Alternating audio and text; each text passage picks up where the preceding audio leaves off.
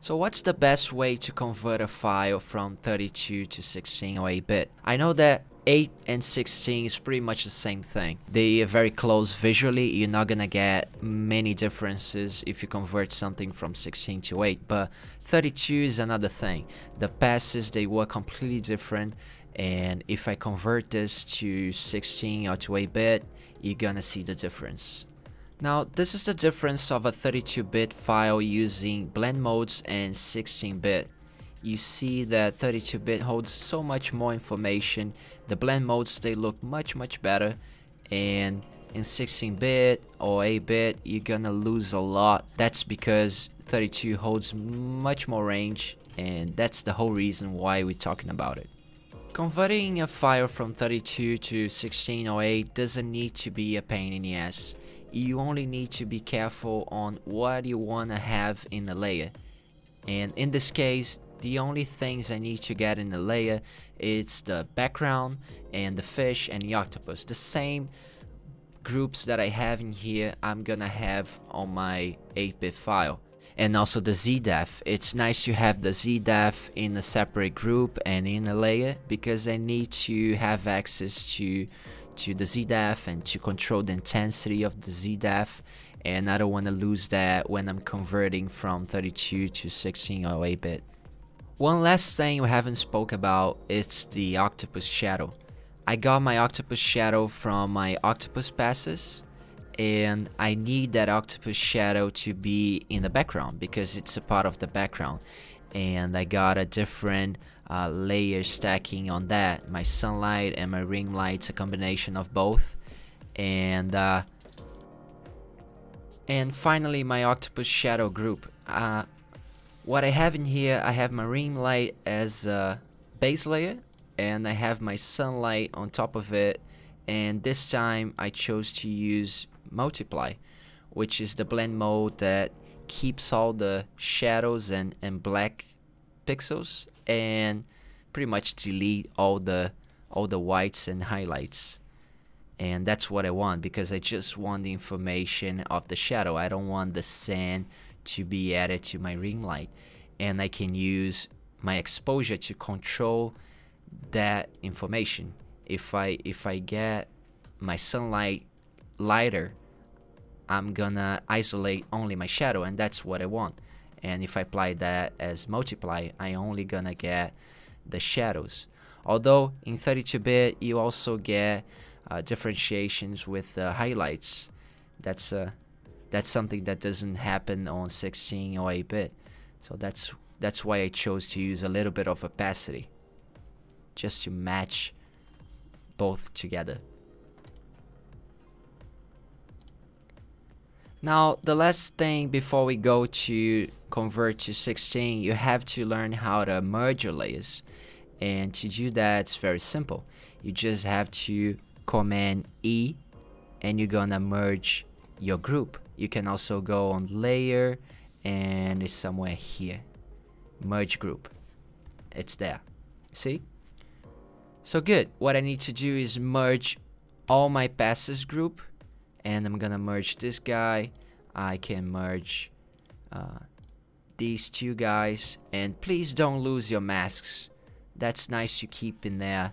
You can keep them while you convert to 16 or 8-bit. What you have to understand that your blend modes are gonna work different, so that's why I'm merging my layers, because I'm not gonna have to bother with that. And also all my layer adjustments, those are not gonna read the same way when we go back to 16 or to 8-bit. So what I need to do is flat all my layer adjustments on my layers. Same thing goes with the fish. I'm just gonna keep my masks. I don't want to lose that. I just need to merge my layer adjustments with my passes, and then I'm ready to go. Same thing with the octopus. I'm gonna merge all the passes. I could even go passes and merge, and then I'm ready to go. Just be careful to not get useless information. I don't need the information outside the octopus. This is all garbage. I don't need it. So what I'm gonna do is, to make my file lighter, I'm gonna select my octopus, which is command click or control click on the PC, and I'm gonna go select.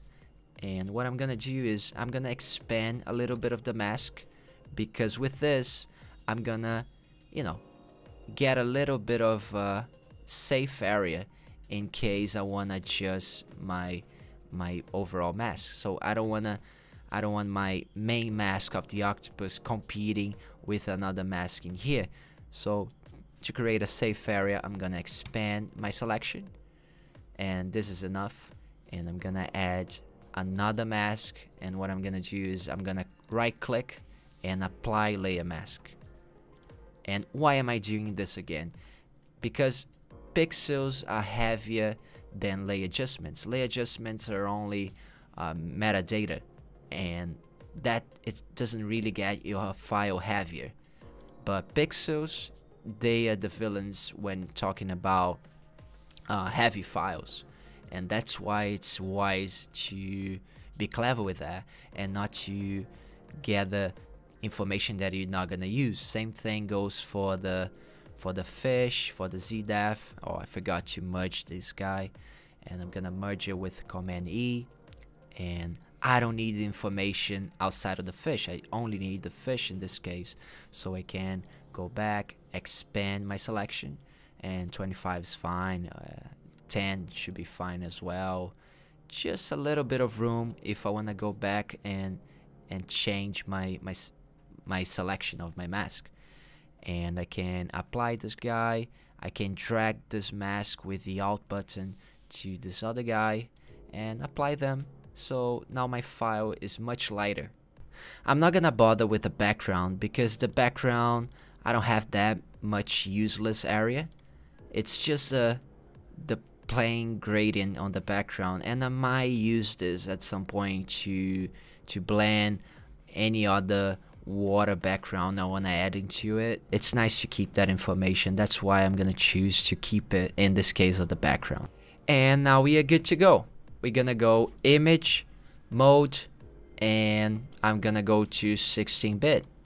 And just be careful to not merge your layers. You wanna click don't merge, because you wanna keep the layers you have and the groups as well.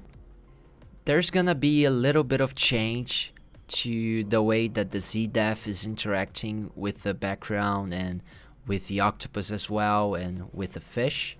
And that's because the blend mode lighting in 32-bit works just a little different than the 16-bit, but it's not really significant. Now I'm gonna show you how 16 and 8-bit blend modes, they all look the same.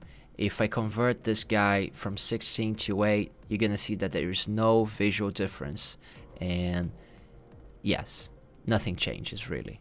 Working with 8-bit, it's nice because your file, it's so much lighter, and now I have all my blend modes were done in 32, and I know that I got it right. And if I ever want to go back to the 32-bit file, just save a file, call it 32-bit, and then save another one, call it 8-bit. And if you ever want to go back to the passes you had in 32 and change the blend modes with them, just go back to your file, and then once you're happy with them, merge the group again and go back to 8-bit. And that's safe because you're always gonna have the possibility of going back in time and fixing your mistakes or polishing something that wasn't quite right. You're definitely gonna change your mind from a day to the other. So it's nice to have that information always somewhere so you can go back in case you wanna change it.